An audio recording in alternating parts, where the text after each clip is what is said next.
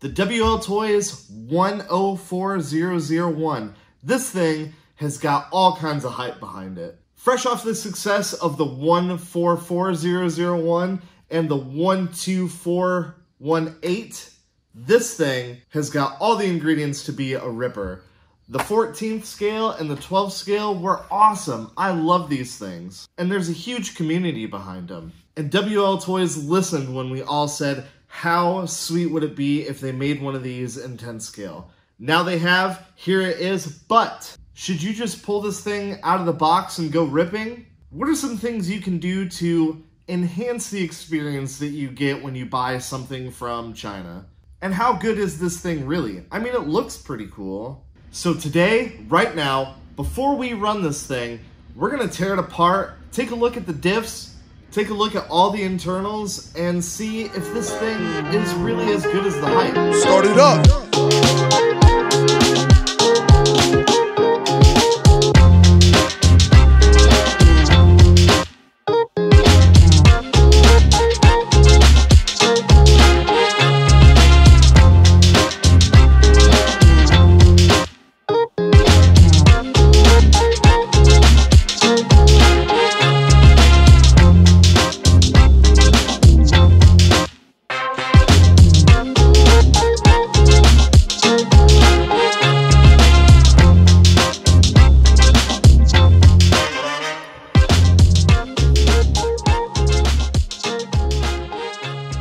So here it is, the 104001.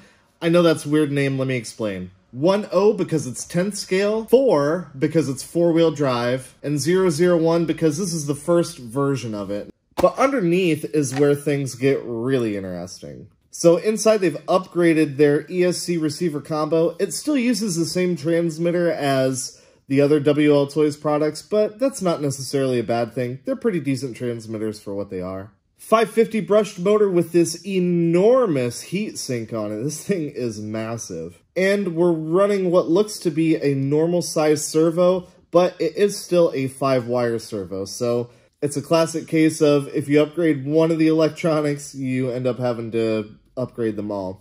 Again, not a huge deal. I know a lot of you guys out there are going to want to put brushless systems in this thing anyway. But I mean, just look at this thing. I mean, we've got all kinds of metal upgrades over the previous generations. Underneath, obviously, we have a metal chassis. And again, this looks very similar to something that you would find from like Kyosho or Losi. And it definitely looks like it can take a little bit of a pounding. That's good. Tires, they feel okay. I think I definitely prefer the older style tires that you have on the 14 and 12 scale version of these, but wheels and tires is something pretty much everybody always changes out or upgrades anyway, and I think I'm going to do the same. Just a Lexan wing, I'm not sure how you personally feel about it. Lexan wings are nice because they take a beating and they, you know, go right back into place. We've got some pretty substantial oil-filled, fully adjustable, all aluminum shocks. Definitely a lot bigger than they are on the 14th and 12th scale versions. And all of your links are metal and adjustable. Awesome. So that's what it looks like under the hood. Let's tear this thing out and see if it's holding any secrets. The first thing I'm going to do is take apart the shocks and see how much shock oil is actually in here, if we need to top them up, and what the inside of them looks like. So it looks like most of the hardware on this is Phillips head. So I'm not sure how you feel about Phillips head hardware. It definitely would have been nicer to see some hex heads, but I guess the benefit of being all Phillips head hardware is you really only need like 1 or 2 tools to take this whole thing apart.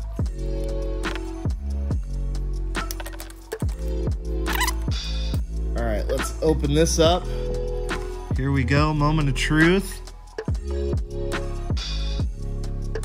And what do you know? That's actually pretty much all the way full with oil. It's a little hard to tell on screen there, but yeah, that is pretty much exactly right. I'm gonna add just a couple drops to replace what came out when I took it apart. And guys, there are cars at this price point that don't come with oil-filled shocks at all. That's pretty crazy to think about.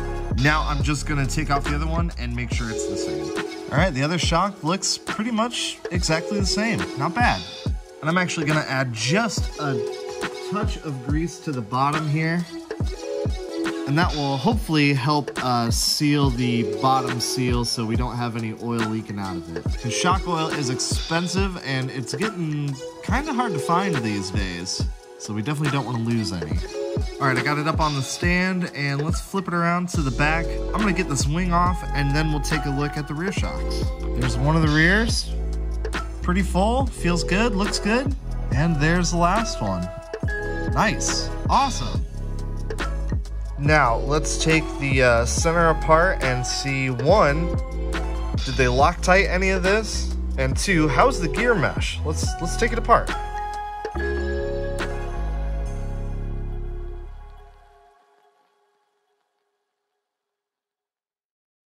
All right, so they definitely used Loctite right here where we have metal on metal.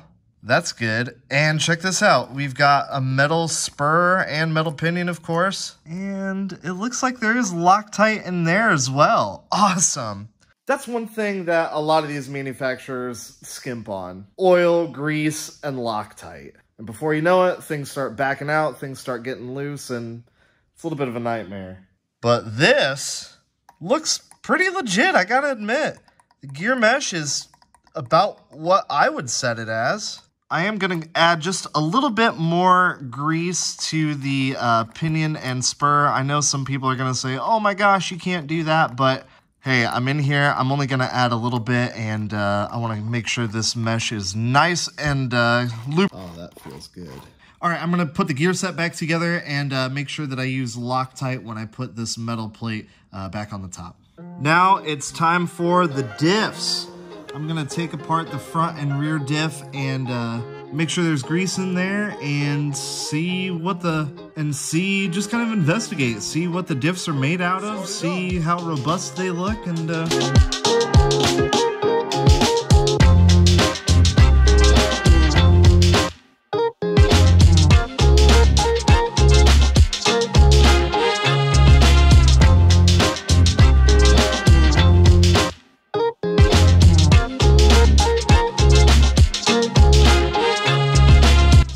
here we go, moment of truth.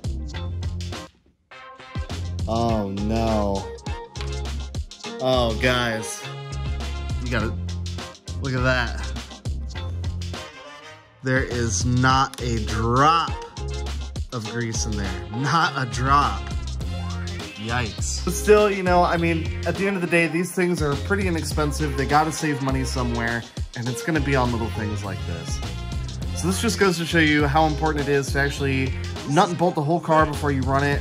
Look at things like shocks, look at things like diffs, and make sure that you take some precautions before you end up breaking something prematurely. Because remember, parts for this are cheap and you can find them, but there's no kind of warranty or anything. So I'm gonna take this diff apart, add some grease, and put it back together. All right, so I just opened up the diff and there is oil, but there's not much. There is a diff seal there. That's kind of nice to see. Let's just pull that out. Yeah, I mean, there's not a whole lot there. So there you have it. It's just a tiny little glob inside the diff. I'm gonna add some. Well guys, I just opened the front and yep, same thing. No grease at all. But it's not all that bad. Check out what I noticed on the diff casings. You see what this is right here? You know what that is? That little bracket? That is for sway bars.